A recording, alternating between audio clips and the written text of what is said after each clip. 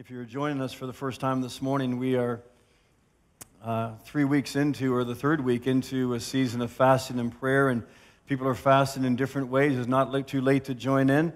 If you go to our website, gtmoncton.com, I have information there on just exactly what fasting is and how you can grow in that, how you can participate many different ways.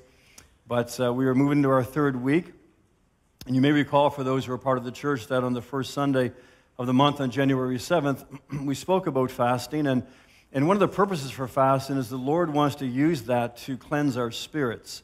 It's during a time of fasting, as we focus on our spirit, our walk with the Lord, that the Lord just has a beautiful way of cleansing, we say, our spiritual palate. In fact, it's been interesting as I've talked to many different people during this time of fasting. One of the common testimonies is, I'm just feeling cleaner. I'm just feeling like God is just cleansing me. And I'm just acquiring those new appetites. And so oftentimes as we just live and work in this world and try our best to serve the Lord, we find ourselves taking on different cravings, appetites, values of our culture that really rob us of what it means to be Spirit-filled people. Last week we talked about how important it is as we move into 2024 that we have a strategy for spiritual growth. It's a good thing to have goals. It's a good thing to have a sense of direction, what we feel to give ourselves, our time, our energy to. But the simple question is, as believers, is in setting those goals, have I asked the Lord about it? Are they just goals that I have set, things that seem to be practical, common sense? Or have I consulted the Lord who knows what tomorrow holds? Have I asked Him, Lord, what do you want to give myself to? What do you want me to focus on? How do I spend my money? How do I spend my time, my relationships? And we ask the simple question as well, when was the last time God did something in your life that actually changed the way that you live? And so that's the reality of the kind of relationship the Lord wants to have with us. This morning I want to talk about that as well, or continue along that vein a little bit. And I want to speak about living by God's power. And I want to ask the question, when was the last time not only God did something in your life that changed the way that you lived, when was the last time God did something through your life that actually changed the way somebody else lived, that actually impacted somebody else's life? So I want to talk about living by God's power in our scriptures, 1 Corinthians 4:20. It's a very simple, very brief scripture, but why don't you read it with me? The kingdom of God is not in word, but in power. Would you say that again? The kingdom of God is not in word, but in power. I believe all in my heart that God is doing a wonderful work in His people around the world. There are phenomenal things that God is doing around the world, and we're seeing some new things God is doing even in our own nation. But you know, God is not only doing new things. Because God is God, because He is sovereign, God is also doing the next thing in what He is sovereignly bringing together in the world. God has a plan for our world. In fact, He has such a precise plan that He actually went out on a limb, and thousands of years ago, through the prophets and through the apostles, He revealed various things that are going to be happening in the world, especially at the end of time as the world comes to the conclusion and we see the literal reign of Christ upon the earth and all those beautiful things of what the Lord wants to restore. And so the Lord has a plan, and there are many sovereign things that are going on in the world. And it can seem like a lot of things are happening where you wonder sometimes, is God really in control? And one of the reasons we think that way is because we kind of have this mindset, well, if God is really in control, then my life is going to be really easy. If God is really in control, I'm going to retire at 55, I'm going to have a nice pension, I'm going to have a house on the lake, everybody's going to love me, I'm going to die at 95 in my sleep. If God is really in control. But I'm just kind of naive enough to believe that if God is really in control, He's after the main thing. And the main thing is why He sent His Son, Jesus, into the world. God is after saving people who are lost in sin. And sometimes He has to let the world go crazy. He has to let things fall apart that we've come to trust in our humanness, to realize that is not the answer, that will not fulfill. We need something more, and we realize that more that we need is Jesus. It's a relationship with God. I believe God is much more concerned about that than just our comfort for this brief period of time that we call life. God is in this for eternity. He's come to redeem a people. And so who knows what lies ahead, but in the midst of whatever is going on, we know that God is preparing His people. Now, part of that preparation in preparing His people is that we, God's people, have to make a fundamental decision. And that is whether or not we are actually going to be the people of God. Does that make sense? We have to make a decision, the preparation, if we are going to be the people of God. if we're going to be people who actually don't just believe certain things, but we are people who actually understand what we have in Jesus Christ. Are we actually going to be a people who live in what we profess to believe? We operate in those things. Are we going to be a people who offer to others what it is that we have to give? The kingdom is not in word, but in power. It is not just religious talk. We know that very well. Then what is it? Living in the kingdom is actually living in the abilities that Jesus has made available to us in sending us the Holy Spirit. Acts 1:8, the promise that he made. Now, Paul is not denying the sheer force of God's word, but he wants us to understand that just as the gospel of Jesus Christ came to you not only in word, but also came to you in power enough to change your life, that the word that is now yours to share has the same power to affect change in lives that you get to share it with, that you get to minister to. You see, the evidence of a living faith is a living flow of the life of Jesus through you. That's what a living faith really is. That's what Jesus saved us for. That's what Jesus invites us into as his people. He didn't say, listen, I'm just inviting you to agree with me, and this is the good news, and this is what you need, and so make sure you line up with me. Jesus says, listen, it's by that revelation that you come to know me, but that's just the entrance.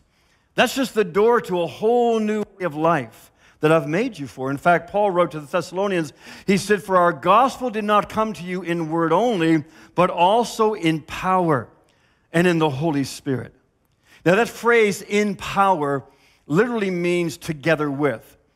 He says the word came to you together with the Spirit of God. Now, the Word of God, the Bible, is foundational to our Christian lives. The Word of God is a revelation of just ultimate reality, of what really life is all about, the matters that are truly important. But, having said that, without the Spirit of God in our lives, along with the Word of God is dead in the water. The Word of God is of no effect. I was sharing earlier this morning, sharing with some friends, as I've been reading through the book of Romans, I'm reminded that Paul is talking about the law of God. See, all Scripture is of God, God-breathed. All Scripture, New Testament, Old Testament, it's all anointed of God. It's all powerful. But the Apostle Paul was saying to the believers in the book of Romans, saying, listen, if you just embrace the Word, but you don't have the Spirit, if you think that just by following the rules it's enough, he said, you're missing it. It's not alive. You've got to have the Word and the Spirit. If you don't have the Spirit, then the Word is only law. It doesn't matter if it's Old Testament or New Testament. It doesn't matter. That's all it is. It's just a good book that shows you the way that you should live. But if that's all we have, Paul says, then you're always going to have the same frustration of me. He said in Romans 7, he said, I have the desire to do what it says, to do what is good, but I don't have the power to carry it out. And so we can have the Word as Christians. We can know what it is we should do. We can read the promises of God. But if we don't have the Spirit of God, the power of God to quicken that Word and to make it alive, we may agree with it, but we'll always think in our minds, that's for somebody else. God doesn't do that kind of stuff through people like me. And yet we are people in whom His Spirit dwells. So when Paul says the kingdom of God is not in word but in power, he's saying that this life that we live in Jesus, it's not just a matter of talk. It is the Word of God together with the power of God. Another translation says the kingdom of God is present, not in talk, but in power. Will you say that with me? The kingdom of God is present, not in talk, but in power. I wanted to open my message up with a little video clip from a pastor in Nashville. Her name is Alex Seeley. She's co-pastor with her husband, a wonderful church. I forget the name of it, but a wonderful church. And I can't explain it like she did, and I went to dig it up, and it was gone. It was on Instagram, doesn't last a long time, couldn't find it. But in essence, what she was saying is this. She was speaking to leaders and church leaders and ministers. She's saying, listen, she says, we live in this age of influence. Whether through social media, whether through all the tech that we have, all the technology, all that we can do, we so rely on influence. We so rely on style. We so rely on so many of these surface things. But she said, don't you ever confuse influence with authority. There's a world of difference. You see, we can be slick, we can be fancy, we can say all the right things, we can speak with enticing words like Paul said. But if you don't have a demonstration of God's Spirit and power, then all that word is an expectation that you can't fulfill. All that word is a revelation to somebody else of their need and yet no power to change. You see, God is not interested, I don't believe, in simply people coming to Christ and praying a little sinner's prayer. That you somehow have a debate with somebody about Jesus and convince them, well, I guess he's right. That's a good place to start. But if that individual does not have a revelation of the Spirit of God, a work of the Spirit in their heart where they encounter Jesus, most times it's not going to stick. Because it's not just in word, it is the word that convicts. It's the Spirit of God who comes and then empowers you to live in this new life that he offers you. He doesn't ask you to live it in your own strength. The word with the Spirit. He says the kingdom of God is present, not in talk, but in power. And as I'm reading that scripture this week, I just thought, Lord, let that be just my life. Lord, I don't want your kingdom just to be how eloquently I can speak. Lord, I want your kingdom to be present. I want it to be here. I want it to be wherever I am, that I know that there's a dependence in my heart upon you, that when I step out to minister, when I step out to just follow your direction, Lord, I can sense that your anointing is there. I can sense this confidence, Lord, that you are going to do something. You're going to leave that person changed. It may not be in a radical way. It may be. But it may just be simply that person having sensed the touch of God on their life. Through something you said, something you did. There's something more about you than just being a nice person. There's something upon your life that we know is the Spirit of God. God wants to prove to you and me that what we believe is not a lie, but it is alive. And he's looking for people who care enough that he can actually demonstrate that through you. What exactly is this power? In the Greek language, the word power is dunamis. We kind of get our word dynamite from that. Dunamis just has that ability to dislodge things that have been locked in place for so long. But the word dunamis means ability, strength, miracle, or virtue. And so what this dunamis is that it's actually power enough to do the miraculous, to do things through you that you cannot humanly do in your own strength. So it does perform the miraculous, but just as importantly, it is also a moral power. There is just as much power required to raise the dead, you might say, as there is for you and me to live a pure life in a perverted society. And the Holy Spirit wants to give you that power. In fact, he wants to work that purity in you. Why? Because sin is what robs you of authority. Purity is what makes you realize that authority was within you, and you can begin to step out in confidence to what God wants you to do. Don't bother raising your hands, but how many of you at one time or another have found yourself in a situation where you just feel like the Lord has opened the door to minister? Somebody at work is going through something, you get a chance to share, or maybe somebody's interested in hearing about the gospel, you get a chance to share. Maybe someone is sick and you're saying, oh, I'd just love to reach out and pray for them, whatever it may be. But when you go to do that, you have this hindering thought that says, but I can't do that because of what I did this week. I can't do that because, man, I really messed up in this area of purity, whatever it may be, right? Why? Because even though the Lord can still use you, we just kind of feel ourselves, we shut ourselves down. Why? Because we just know we've not been pure. It robs that authority. Whereas when we walk in purity in the midst of a perverted society, the Lord gives us that sense of authority. Now, Dr. John Medina is a molecular biologist. He's also a researcher in the genetics of psychiatric disorders. And he writes about many things, just many wonders of the human body. And I'll just give you a couple of them that really fascinated me. One, he says, you take the human heart.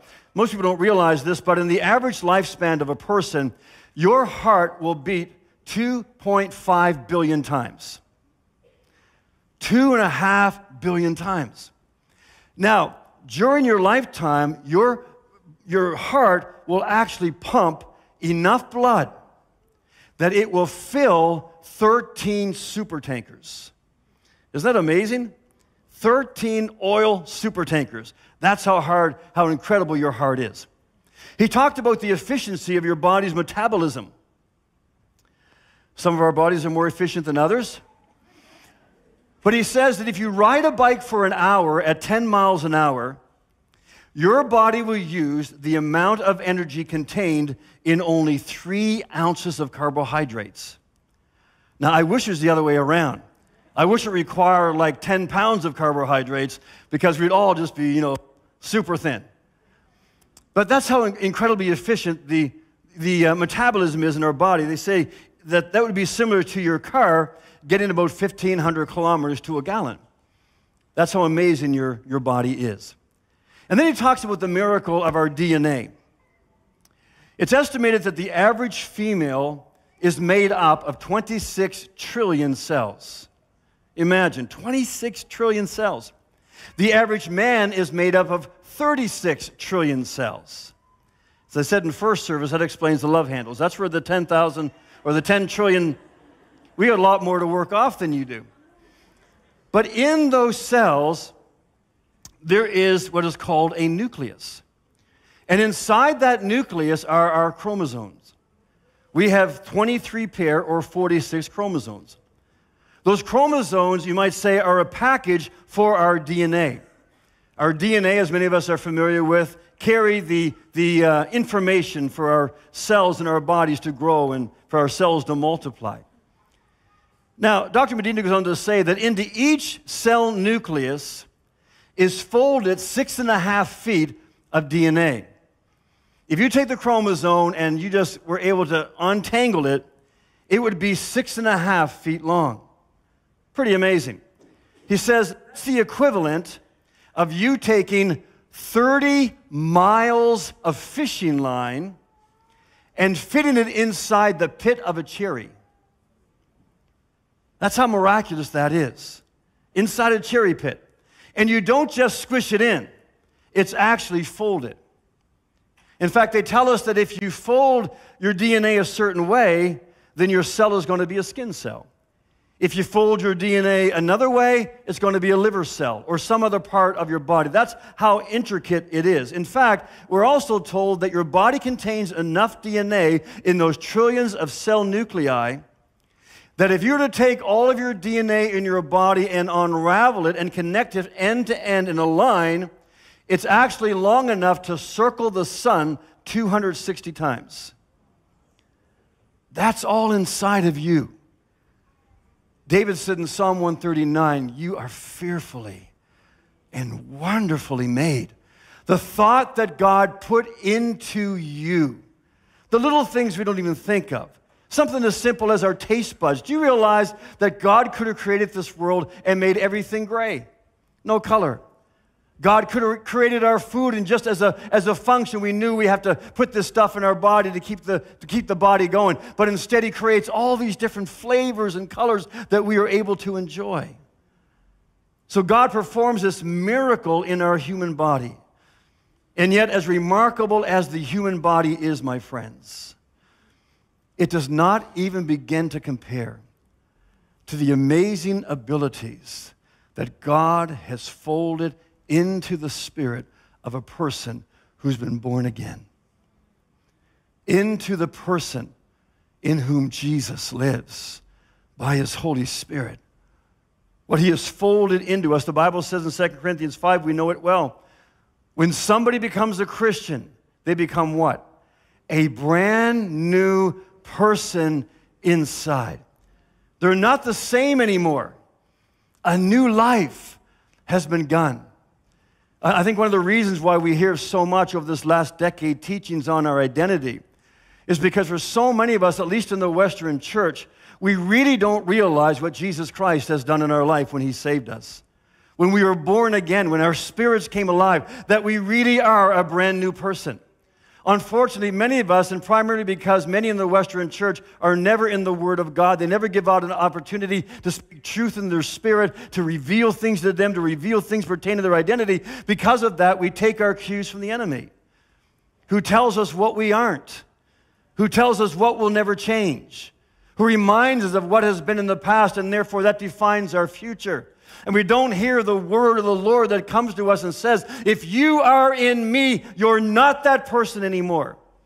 whatever your experience, whatever anybody has told you, whatever your natural mind thinks or limits you to or shuts you down, listen to me, the Lord says, this is my word to you. You are a brand new person because I live inside of you.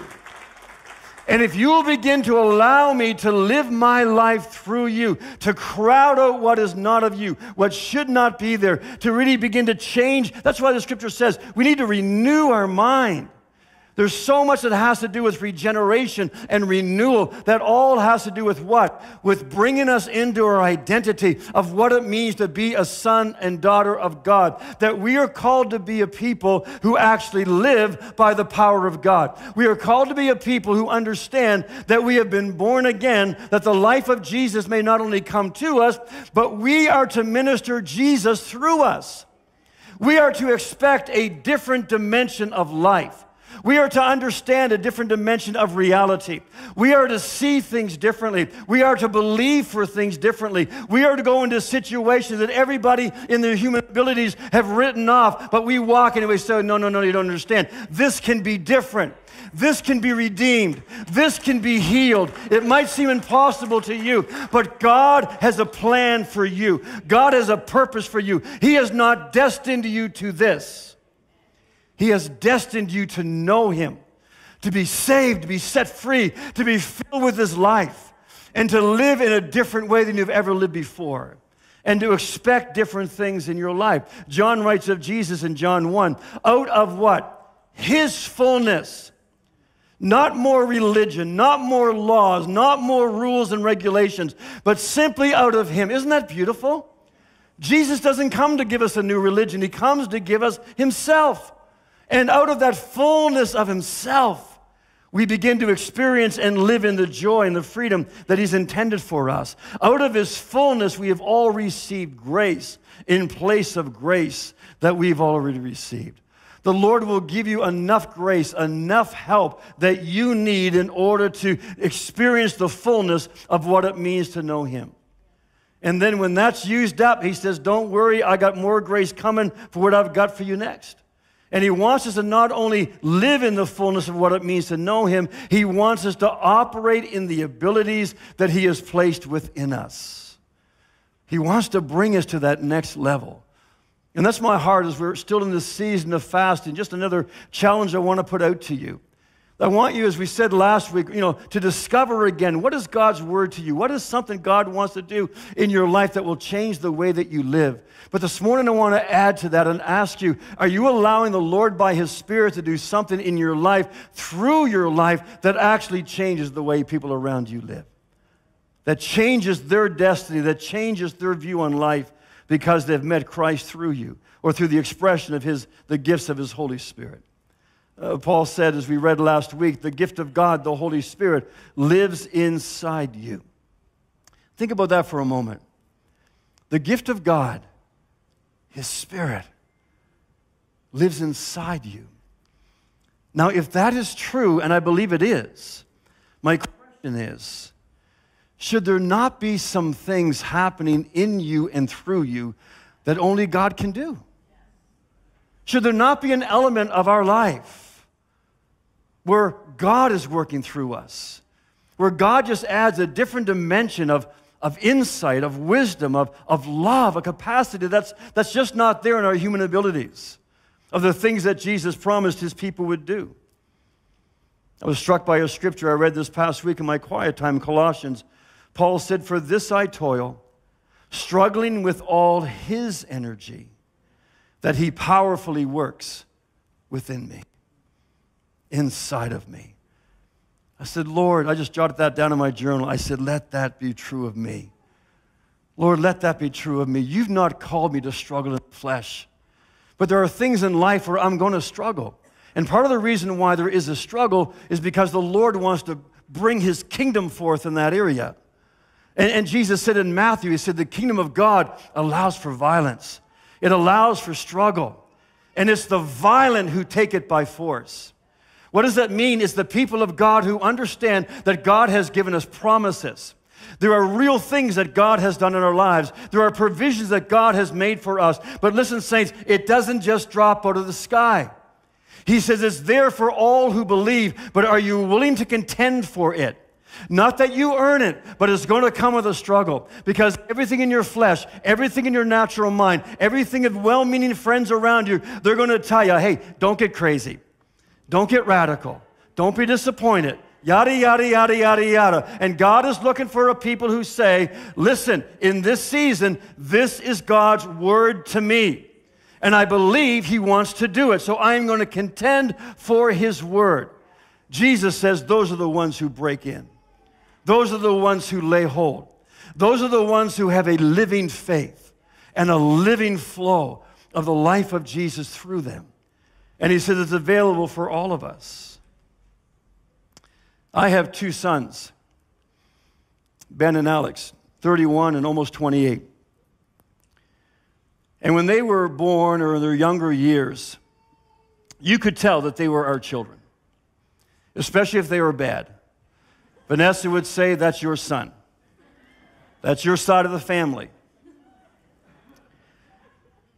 But as they grew older, even as young children, you could begin to see expressed in their lives certain personalities, certain mannerisms. Some things reminded you of your family, some things you had no idea where that came from. I can remember Ben when he was in kindergarten. It was the first day of school.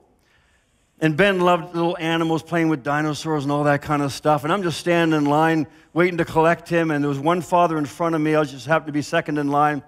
And a news reporter came up and he said to the first father, hey, it's the first day of school, kindergarten. We're doing a little story for the news. Would you mind an interview? And the guy said, oh, I'm too shy. So he asked me, would you like to? And I said, where do I sign? And so when the class was over, they set up their cameras in there and their lights and everything else, and they brought Ben in, and they sit Ben beside me.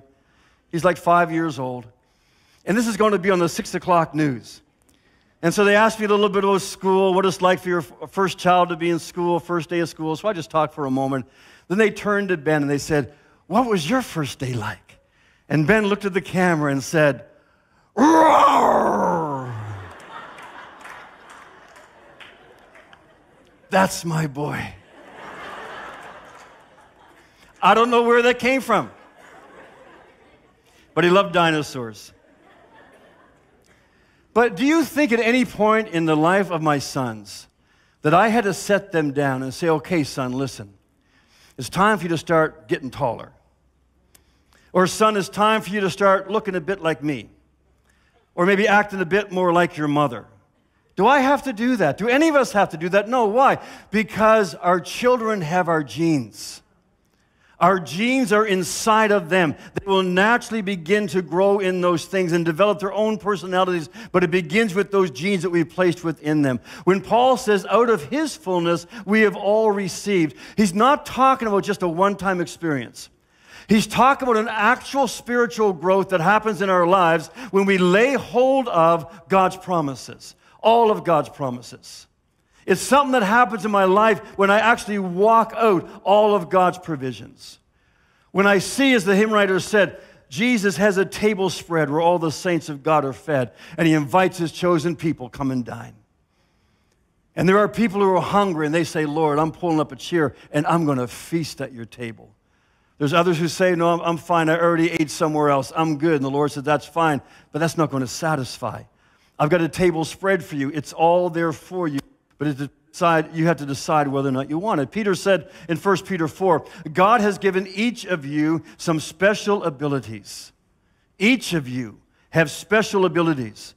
Be sure to use them to help each other, passing on to other God's many kinds of blessings. He's saying God has given each of you abilities. At least one, if not more. And those abilities give you the opportunity to pass along to others something of God's blessings. Not just from yourself. There's something supernatural. There's something of God's weight and presence in this. Friends, the Holy Spirit is so confident in who you are as a child of God. He is so committed to your worth and your uniqueness as a human being that he takes great care to fold into your spiritual DNA certain gifts so that through each and every one of us, the life of Jesus can flow. I won't take time to turn, but in Romans chapter 12, Paul says that there are many different gifts available to God's people. He says the Holy Spirit will fold your spiritual DNA one way, and you will have the gift to prophesy. You'll have the gift to speak the word of God that God has laid upon your heart to encourage and build up and comfort others. He says the Holy Spirit will fold your DNA another way, and you'll find that you'll have a gift to serve like nobody else. And people recognize this is not just a human ability, there's something about God in this. Or God will fold your DNA another way, and you'll discover that He's just made you into the kind of encourager that can just change a person's life, the way they see things, and just wherever they may be in their lives. There are many, many other gifts as well you can read in 1 Corinthians 12, Romans 12, and so on. But the important thing to understand is this. None of these gifts are just heightened human abilities. That's not what it is. There is a dynamic of the Holy Spirit and His gifting in you that He wants you to understand that you possess. And He gives you the privilege and the opportunity and the joy to actually function in. And it can be many different gifts in many different scenarios. The Holy Spirit grants them to us as we need them and as He needs to flow through us in a given situation. But we need to understand they are all from the Spirit of God so that the life of Jesus can actually impact people in a way that they know that God has touched them. Friends, I believe in the authority of God's Word. We need to understand that if Jesus truly lives in you, then there is ministry in you. And there's ministry in you to give. What is ministry? It's not complicated. It just means to take what you have and administer it to a need. If I'm walking down the street and some poor soul drops with a heart attack, if I've had the proper training, what do? I take what I know, I administer in that situation and make a difference, maybe save a life. That's what ministry is. And what the Lord is asking of us is that if we will make the decision to say, Lord, I want to be a ministering person. I want to take what you've placed in me. I want to take what it is that I know. I want to take the Spirit of God who lives in me, and I want to administer Him to whatever the need may be around us. That's all ministry is. You don't need Bible college training. You don't need a diploma, certificate. All you need to do is recognize Jesus lives in you. The Spirit of God lives in you. He is an interceding Spirit. He is a ministering Spirit. He is a miracle-working Spirit, and He lives in you. You know, if there's one thing I've learned in my walk with the Lord over the years, is that the comfort zone is the most uncomfortable place to live as a child of God. And the first step in tapping into the power of God that is in you is simply making the conscious decision that I'm going to change. I'm going to change. I think I've said this before with our Love on Moncton group. We get a chance to hit the streets. We're going to be going into malls and cafes and all that kind of stuff and just sharing Christ, praying with people. And I tell the group, I said, listen, guys, I'm in this group for selfish reasons. I mean, I love to do what we're doing, but I'm just in this group because I need to be accountable. I need to have at least a regular time through the course of the month, 3 or 4 times a month, where I know I'm doing nothing else tonight than just going out and talking to people about Jesus. Because I need to do that because it's so easy to hide right here. Even though it's plexiglass. You know, this is my call. This is my ministry. No. My ministry is to share Jesus with the lost. My ministry is to go on the highways and the byways and to preach Christ and to see broken lives healed and to penetrate the darkness with light. That's my ministry. Why? Because the Spirit of God lives within me and He yearns to reach the lost. This is my calling. This is the gift the Lord has given me, the pastor of a church. But there's so much more to being a follower of Jesus Christ. I'm going to ask the worship team to join me, but you know, it's been my experience over the years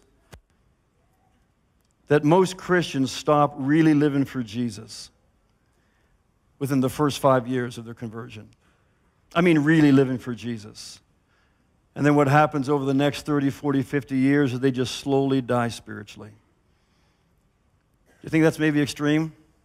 Think there's any truth in that? It's not God's intention. Paul said in Ephesians 2, will you read it with me? God made us to do good works, which he planned in advance for us to live our lives doing. That's what it means to be kingdom people. It means to recognize the Lord has created me, redeemed me, saved me, restored me, to move back into my purpose. And what is my purpose? It's to spend my life doing those things that he's empowered me to do. Things that nobody else can do than those who know the Lord. So I want to encourage us this morning, no matter who you are or what you do, you have the power to change. You have the power, the capabilities to actually be a ministering person. And friends, hear me, nobody can take that from you. Your past can't take it from you. Those around who may accuse you can't take it from you. The only thing that can take it from you is right here, between your two ears. Will you believe the lie and say, I could never do that? God could never use me. I'm not like so-and-so. And Jesus would say, what do you mean you're not like so-and-so? They have the Holy Spirit in them. You have the Holy Spirit in you. That's what qualifies you. There's nothing else. Nothing else.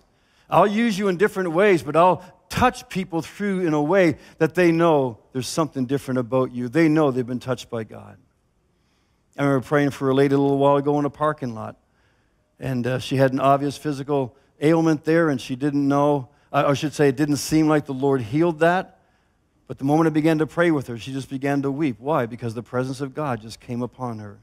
The love of God, and I had a chance to share the Lord with her. The Lord can do that through all of us. That's what we're called to be and what we're called to do. Out of his fullness, we have all received. But we have to choose to be a ministering person, right? We have to choose and decide that my living faith is going to be a living flow of the life of Jesus through me. How many would say I'm a candidate for that? Amen? Let it be, Lord. Let it be. It's not complicated. It's not complicated.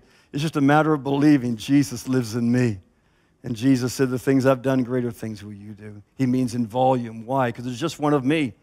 But when there's 1,000 people just in Glad Tidings Church, or 1,200 at Hillside, or another 1,000 at Moncton, whatever, go on and on, how many believe? Can you imagine through the course of the week, there are literally thousands upon thousands of people who carry Jesus into our city. Why isn't our city changed? Because most of us don't believe we can make a difference, right? But imagine if we woke up to what it means that Jesus lives in me. And when I wake up even tomorrow, Lord, I choose to be a ministering person. I want my antennae to be up. Whatever you're doing in the marketplace, the workplace, the neighborhood, or whatever, Lord, I'm available to you. I'm just going to be obedient, and I'll leave the results to you. Just imagine what the Lord will do.